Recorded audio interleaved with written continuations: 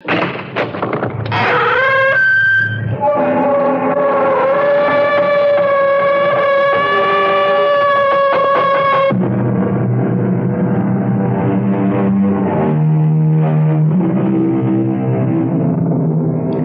in.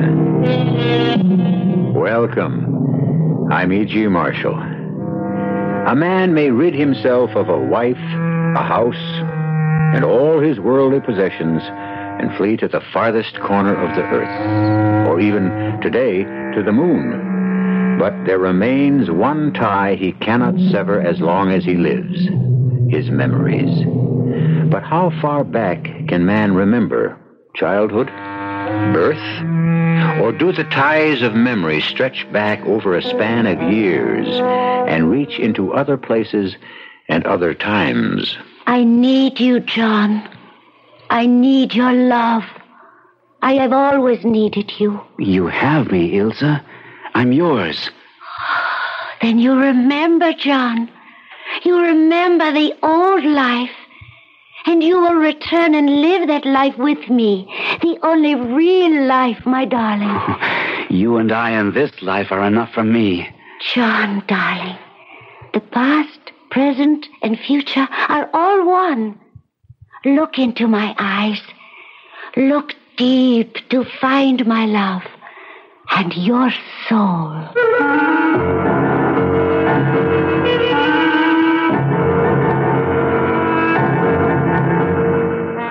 Our mystery drama, The Velvet Claws, was written especially for the Mystery Theater by Murray Burnett and stars Gordon Gould. It is sponsored in part by imported Vigna Rosé wine and Buick Motor Division. I'll be back shortly with Act One.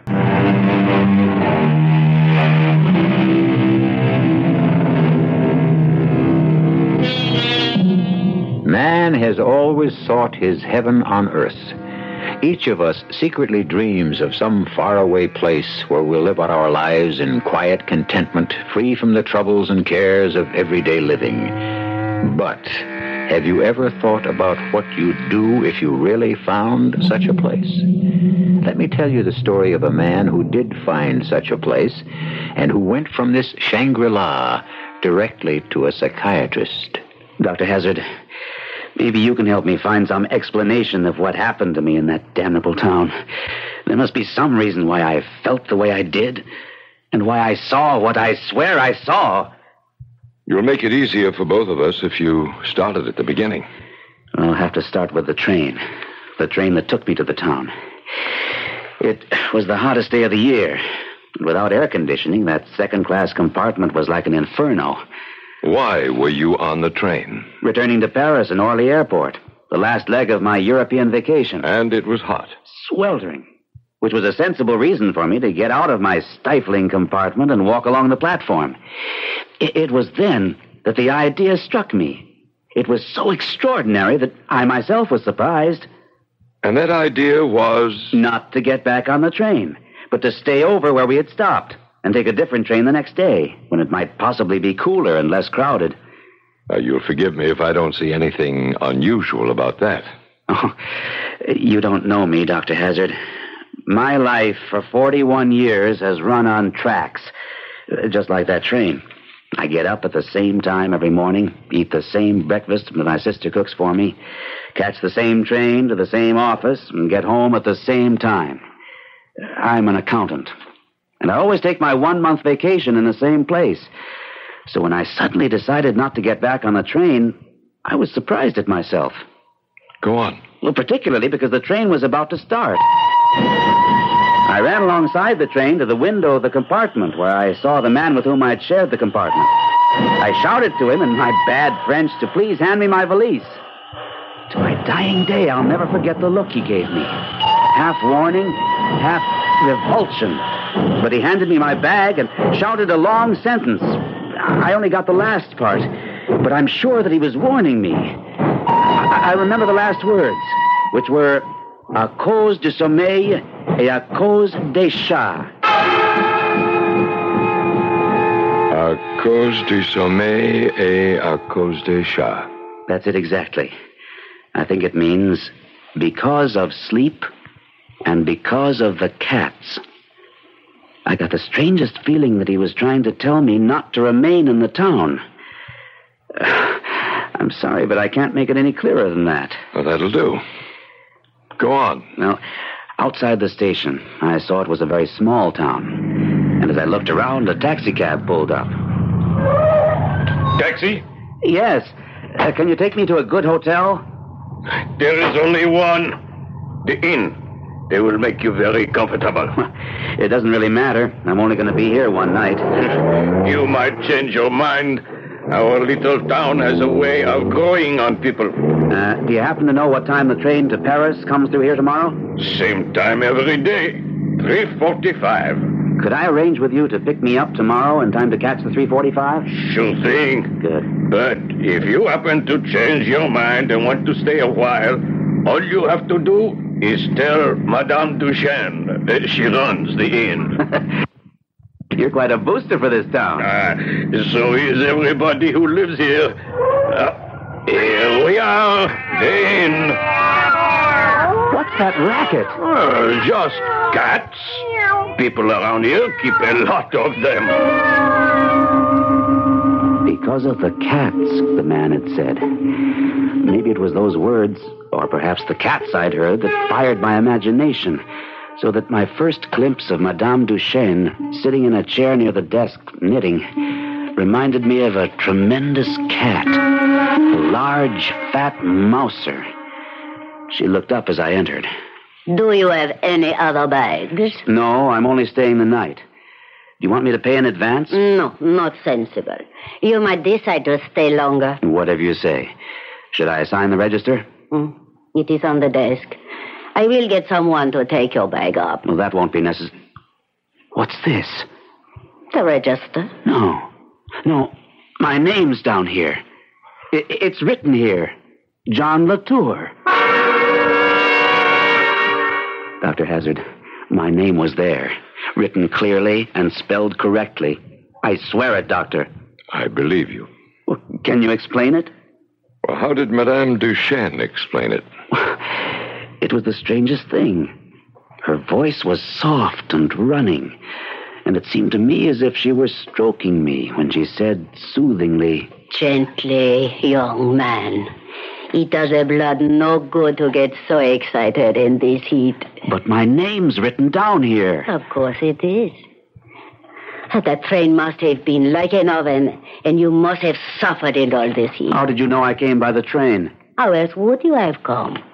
But my name here in the register. You will feel so much better after you have rested. Are you telling me that I wrote my name in this register? What does it matter? Madame, I'm not suffering from the heat. And I'm not crazy. I never wrote my name in your register. And I intend to find out how my name got there. And so you shall. After you have had some rest. Dinner is at 6:30. We are very early people here, and we cherish quiet nights.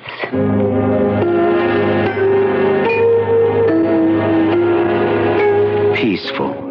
That's the only word I can think of to describe the way I felt. I felt soothed and stroked like a cat. Like a cat? Yes. It's silly, but the warmth and stillness made me feel like purring. And yet you experienced no feeling of alarm. Not then. It's hard to remember feelings, Dr. Hazard, although they were very strong at the time. I was about to propose an experiment. Have you ever been hypnotized? No. Do you have any objections if I try to put you under? I don't think so. But is this part of your usual procedure? I have used hypnosis where I thought it might help.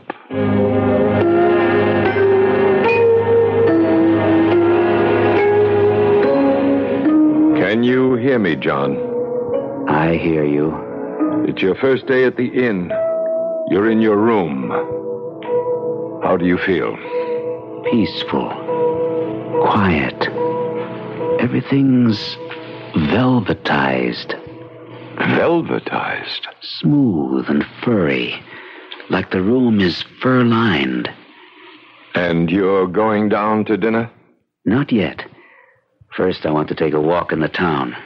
It's just after sunset, and dusk is covering the quiet, peaceful streets. Are there any people? Oh, yes. Men and women all busy and paying no attention to me. No, that's wrong. They're watching me closely, very closely. Ignoring me is all a sham, a pretense. They're watching me. You discover this right away? No, not right away. Not till after I sit down. Where? Where did you sit? On top of the wall of the old fortifications. I can see down into the valley. Almost the whole town lies below me in the last of the sun. And there's music.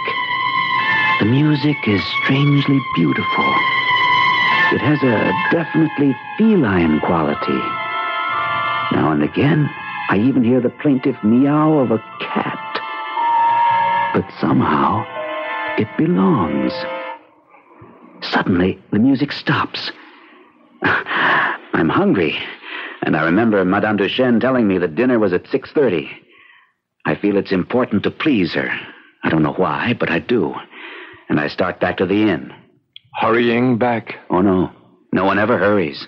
I stroll back, and my eye is caught by a small porcelain figure of a girl in a shop window.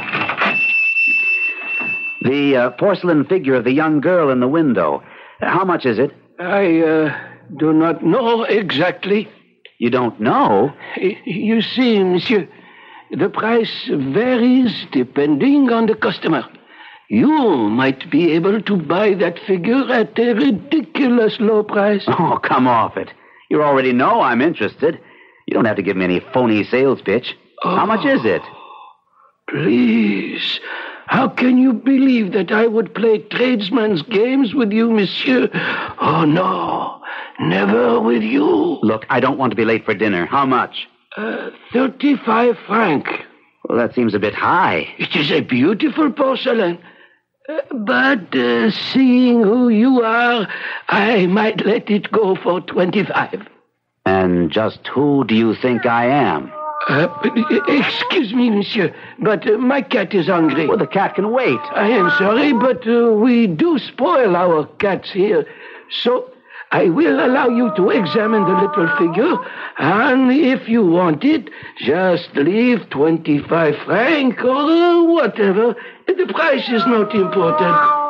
And he disappeared into the back of the shop. All at once, I was afraid. Afraid of the quiet, dark shop. Afraid of the porcelain figure in my hand. It's so quiet, and yet I sense with every fiber of my being that there's activity, intense activity going on around me. I can't hear it, and I can't see it, but it's there, and it's sinister and dark and disturbing. John Latour. What? Oh, Dr. Hazard.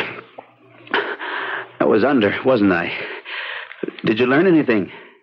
Something was beginning to disturb you. I didn't like what was happening, so I brought you back. I don't remember anything. You were in a shop looking at a statuette of a girl. Oh, yes. Yes. That crazy old man mistook me for someone else. Did you ever find out who he thought you were? Not then. I went back to the inn, had a good dinner, went to bed. And the next day, I was out in the courtyard waiting for the taxi driver to pick me up. I kept getting more and more nervous as the time passed, and he didn't arrive. Madame Duchesne kept assuring me he'd be there in time for me to catch my train. I remember my relief when I heard the car coming. Why are you so late? Up right in, monsieur. I will have you at the station in no time. Didn't you cut a little fine?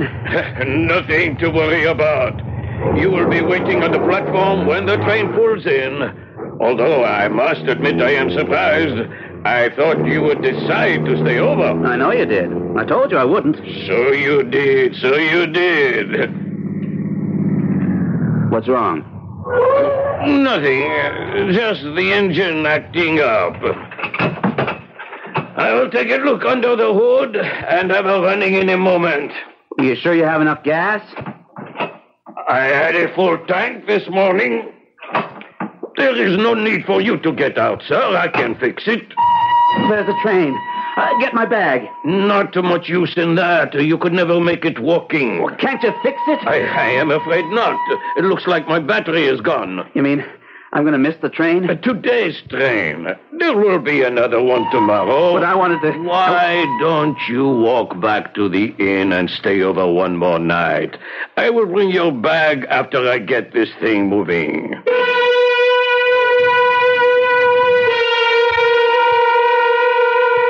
Missing a train is always an unsettling experience. But when that missed connection forces you to return to a town seemingly possessing a secret life, where the townspeople seem intent on spinning some soft, invisible web to catch and hold you, then the simple fact that you've missed a train takes on overtones of terror. I'll be back in a moment with Act 2.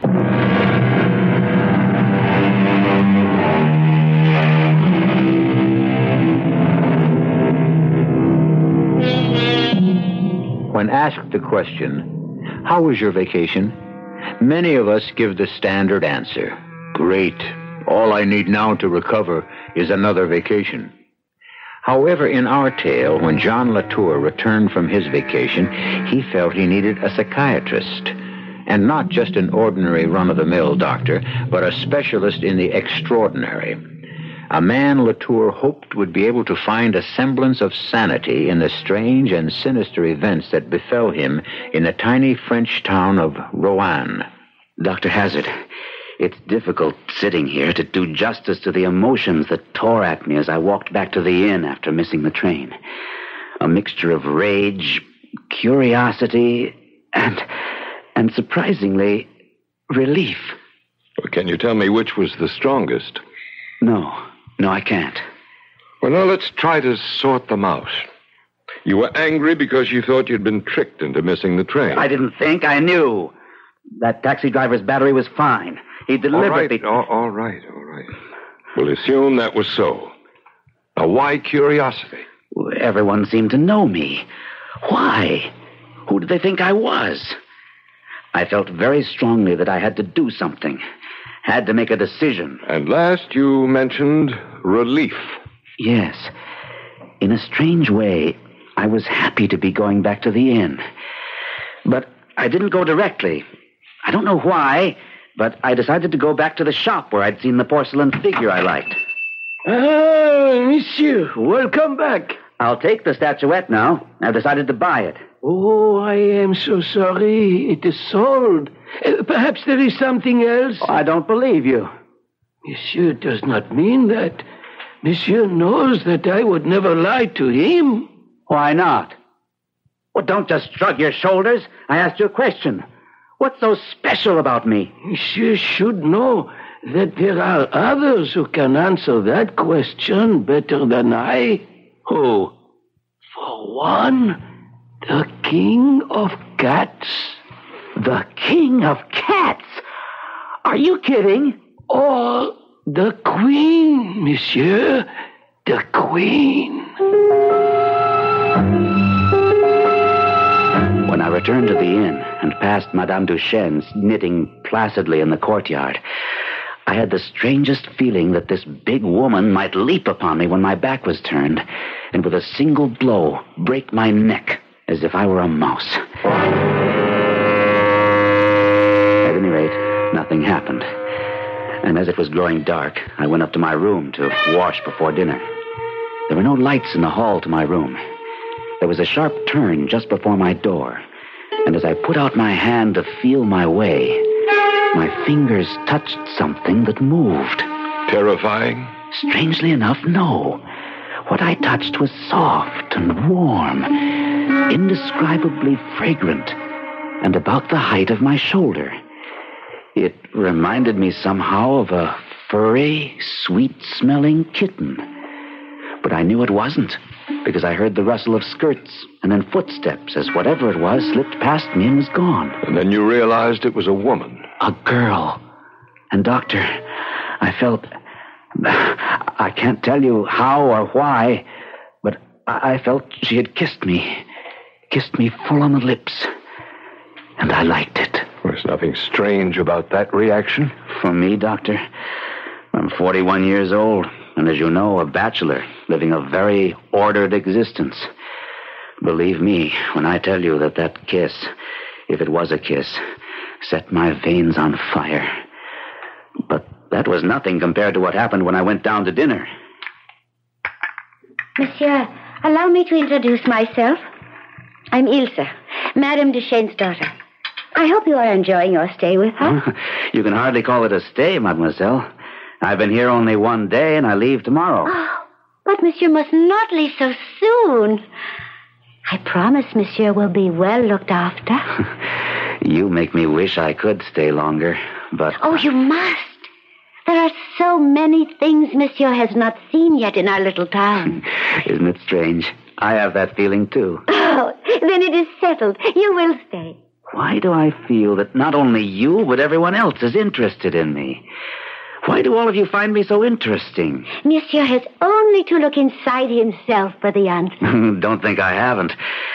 But I'm still baffled. Then I shall help you find the answer. Tomorrow.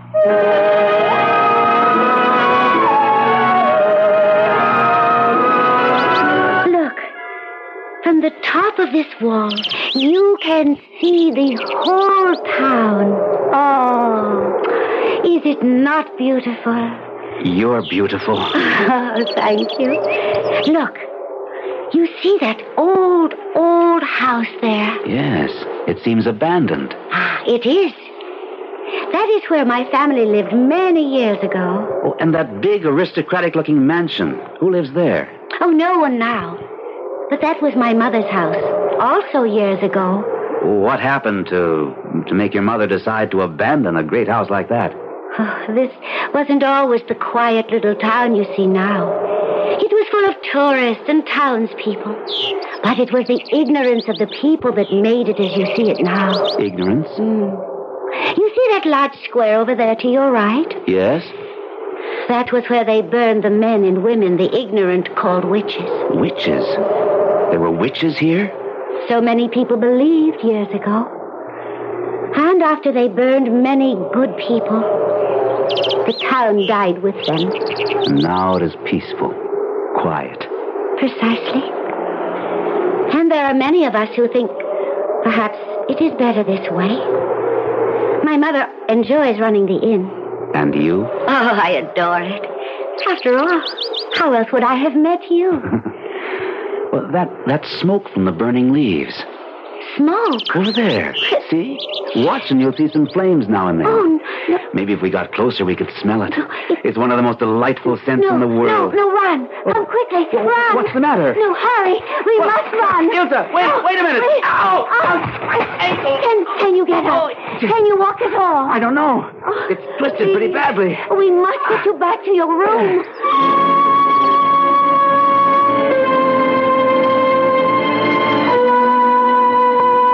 And, of course, you believe that the injury to your ankle was no accident. What do you think, Doctor?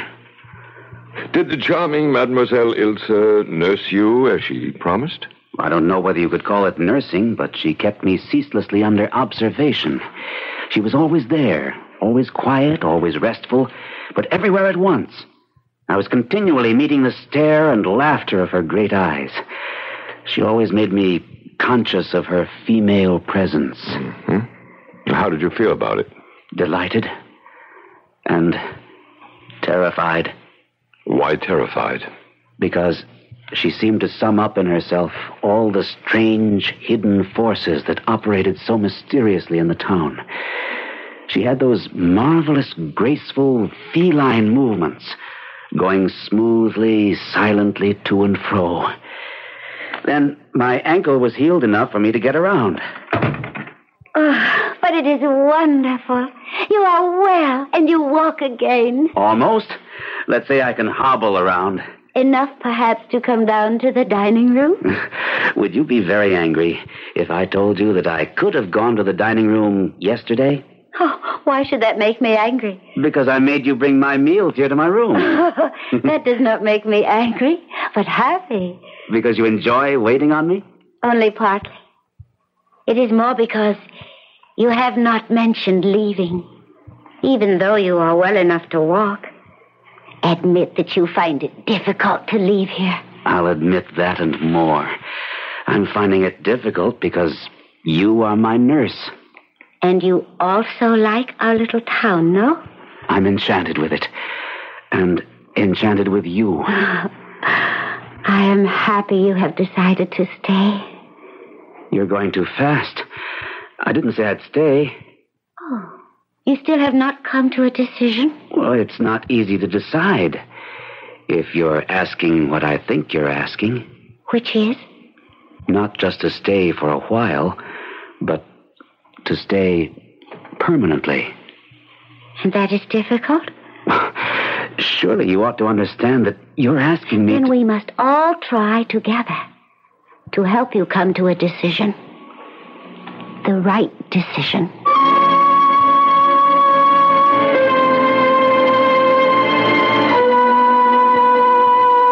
We can't always choose our enemies, but we do have the choice when it comes to our friends.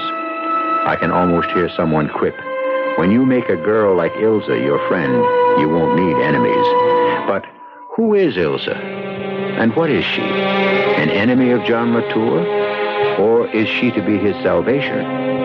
I'll return with the answer and Act 3 in a moment. The hero of today's story, John Latour, fell in love with a strange, beguiling French girl in a small French town he'd never even heard of.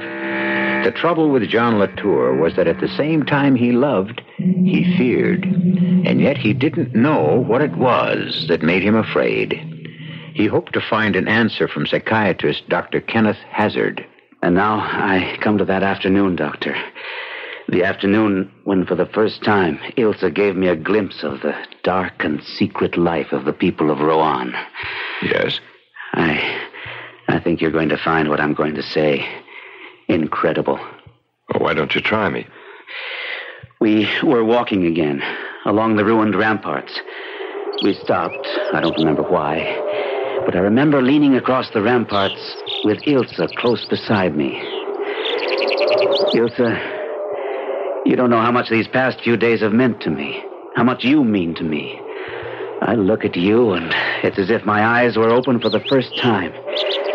You're the most beautiful thing I've ever seen. You do like me, then? You know I do. If you like me, you must also like what I do and what I belong to. Belong to? You must take part in our real life.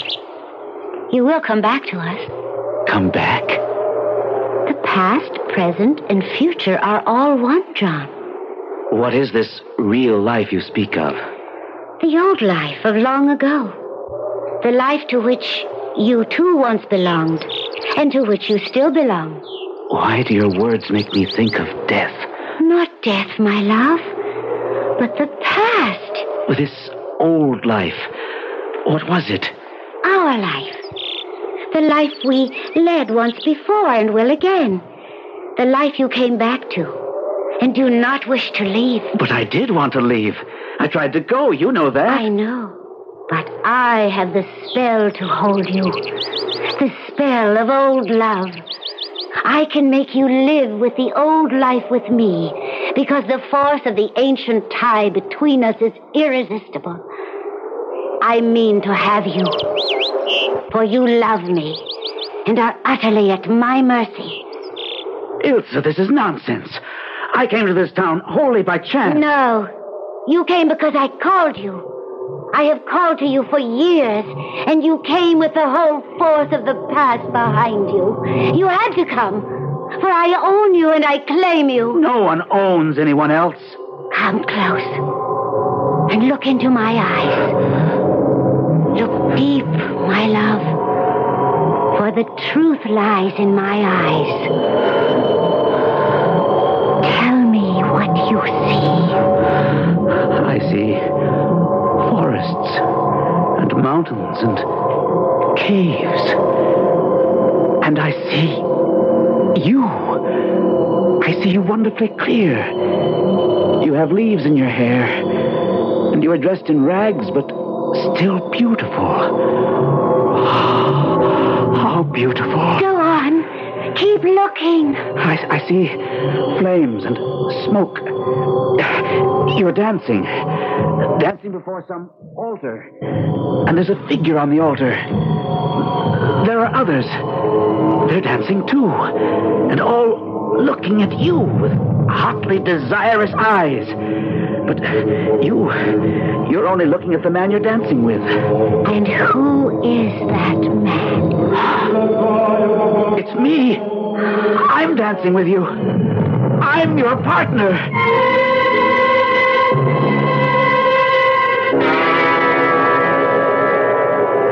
And now you have seen me and us together.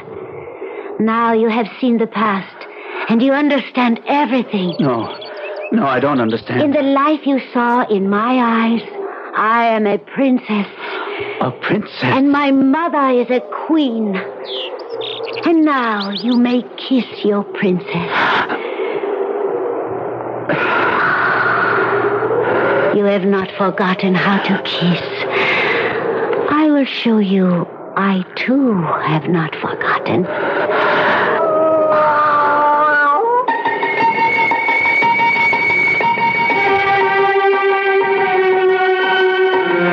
I knew I had to escape. I ran back to the inn, hoping to reach my room unobserved. But the hall wasn't empty. A large, dark thing lay against the wall to my left. When it moved, I thought it was a cat. But then it rose straight up before me, and I saw it was Ilsa's mother. Monsieur has decided then. That is well. I am content. Here, give me your hands. My hands? But of course, for the dance. We go this night to celebrate. Ilsa, come to us. Come quickly. And suddenly, Ilsa was there, and we joined hands, and we danced some steps that seemed oddly and horribly familiar to me. Ilsa was dressed in rags, as I had seen her before. And then others were there, all dancing. And I heard voices crying, "To the Sabbath! To the Sabbath! On to the witches' Sabbath!" And suddenly, Ilsa's mother shouted, It is time! It is time, and we must go! They released my hands, and I found myself alone in the hall. Yes? Now you're alone in the hall of the inn. And what happened then? I decided to go to my room and lock myself in. I thought I would be safe there. After I'd locked the door, I went to the window and peered out, trying to see what was going on. All around me, the windows of the rooms I thought had been unoccupied were opening, and human forms were dropping from them into the courtyard. But once they were in the yard, they fell upon all fours, and in a split second, they changed into huge, silent cats. Which amazed you. No, that's just it. It was familiar to me. I remembered it all. I remembered that it had happened just like that hundreds of times before, and that I myself had been part of it. I knew that if I stayed, I was lost. I knew that with a dreadful certainty. So I unlocked my door and tiptoed downstairs. They had all gone. Well, didn't you think it strange that they should have left you there alone? Very. I couldn't believe I was forgotten. I moved as quickly as I could through the courtyard and to the rampart wall. I couldn't resist climbing to the top, because I knew from there I would get a view of the surrounding countryside. And when I reached the top of the wall, I was transfixed by what I saw in the valley below. I saw countless moving forms drifting between the trees, and overhead, flying shapes in the sky. And you knew what those shapes were? The townspeople, flying on their way to the witches' Sabbath. I see. As I stood balanced on the top of the wall, a large animal darted swiftly across the open courtyard behind me, and then, with a flying leap, landed on top of the wall next to me. My heart gave a great leap, and I could feel it thudding against my chest. It was Ilsa. See, my love. See where they await us. The woods are alive. Already the great ones are there, and the dance will soon begin. The salve is here. Anoint yourself and come. And my memory stirred with the pungent smell of the salve she'd smeared over her. A smell that was curiously attractive and revolting at the same time. Transform. Transform. Rub well your skin, you fly. Come with me to the Sabbath. The terrible sacraments are prepared. The throne is occupied. Anoint and come. Oh, Satan is there. Satan has come. We will worship and dance till the moon dies and the world is forgotten. Here, let me anoint you. It burns. Sweet. It is sweet fire, my Lord. No. Let me think of it. It's been so long. Oh, no time, my love. Here, wait. Come.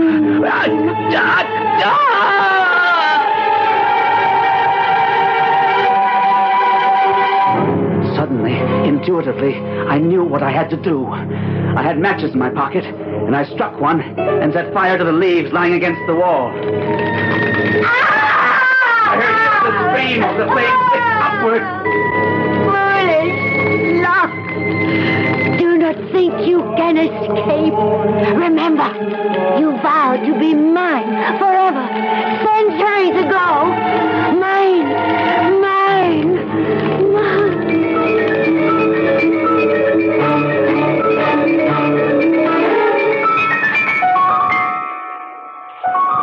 I know I never returned to the inn, but how I got back to this country, I don't remember. All I know is that I'm here, and I'm frightened. Of what? Demons, Doctor. The demons Ilsa unleashed in me. Can you help me fight them? Will you? Before we can talk about fighting, we must understand exactly what it was that happened to you. Whether or not this wasn't just a vivid dream. Dream? Look at this mark on my shoulder. Let me open my shirt so you can see it clearly. Yes, I see a faint reddish mark. Yeah, well, that's where Ilsa rubbed me with the salve. That should prove it wasn't a dream. Well, what do you think it was? Well, that's why I came to you. It was no dream. Can you offer any other explanation? Perhaps. Have you ever read any books about witchcraft in the Middle Ages? Never. Then there would be no way of your knowing that in the year 1700, the town where you stayed had been a sort of headquarters for all the sorcerers and alleged witches of the entire region. After trial and conviction, they were burned there by the score. That's what Ilsa said. Including 2 women, a mother and a daughter. So Ilsa and her mother could have been... Could have been what? I don't know. How did you find all this out? I've been doing a lot of research. I've discovered that the inn you stayed at was built upon the very spot where the funeral pyre stood. The pyres that burned the witches. But how does this apply to me? Well, one of 2 things is true. Either you're a man who's extremely sensitive to atmosphere and auras of places and people, and because of this sensitivity, you dream... I told you it wasn't a dream! Or, and this possibility is fascinating, you and Ilsa and her mother were somehow in that time long ago tangled up in the events that took place there. Are you suggesting I'm a reincarnation of some 18th century warlock? No. I'm not suggesting anything. You see, we have evidence that some people under hypnosis can recall events and people and conversations that took place centuries ago, and you may very well be one of those. And how do we find out? Well, I'm not sure. I'm not sure we can, but I'm interested enough to give it a try. I'm going to visit your little town and answer some questions of my own. And what do I do? I'll be back in a week. Meanwhile, you sit tight. And I urge you, on no account can you go back to Europe because it could be dangerous. Ah, yes. I remember Monsieur Latour. I trust he is well. Oh, he's all right? How's your daughter? Ilsa is well also, thank you. Did Monsieur Latour speak of her? Oh, yes, he did. Madame, can you tell your impression of Monsieur Latour? Most certainly. He seemed a very strange and absent-minded gentleman. And frankly, after his disappearance, I feared he had met with some kind of violence in the neighboring forest. Tell me, is he planning on returning next summer? No, I don't think so. I doubt if he will ever come back. And I think you are wrong, Dr. Hazard. I feel that he will return.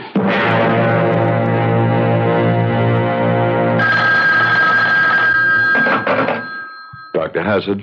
Hello, Doctor. This is John Latour. I know we had an appointment as soon as you got back, but I'm calling to cancel it. Well, when do you want to make it? I don't know. I owe you an apology, Doctor. An apology for what? For wasting your time.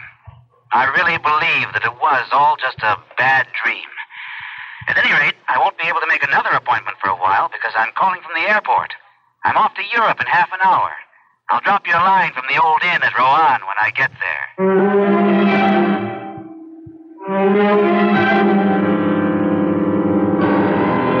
Unfortunately, Dr. Hazard never heard from John Latour again. When John returned to the ancient inn, he might have discovered that his whole previous experience was a flight of the imagination, and nothing ever really happened. Or perhaps he married Ilsa and lived, as we hope, happily ever after. I'll be back shortly.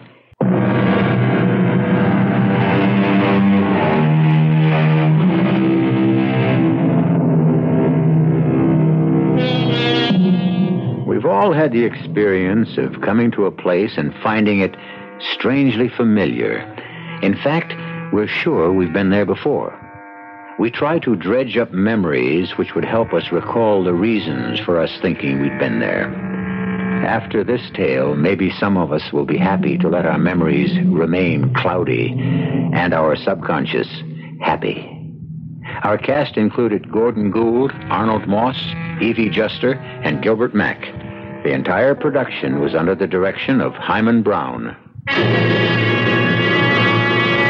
And now, a preview of our next tale. It's coming from this room. Mrs. Parker! Open up. Open up in there. Break it in. Break it in. Mrs. Parker! Oh, Mrs. Parker! No. Oh, no. Open the window. Let me. Locked from the inside. Door locked on the inside, too. Key in the lock. Mrs. Parker. Oh, let's get her to the window. Fresh air. No. Don't bother. She's dead. But maybe if we can get some air into her lungs. It won't cure a broken neck. Broken? You can see the way it's twisted, Miss Hall. It's broken, all right. Then she's been murdered, too. Yes, Miss James. She's been murdered, too. Radio Mystery Theater was sponsored in part by Uncle Ben's Long Grain and Wild Rice. This is E.G. Marshall inviting you to return to our Mystery Theater for another adventure in the macabre. Until next time, pleasant dreams.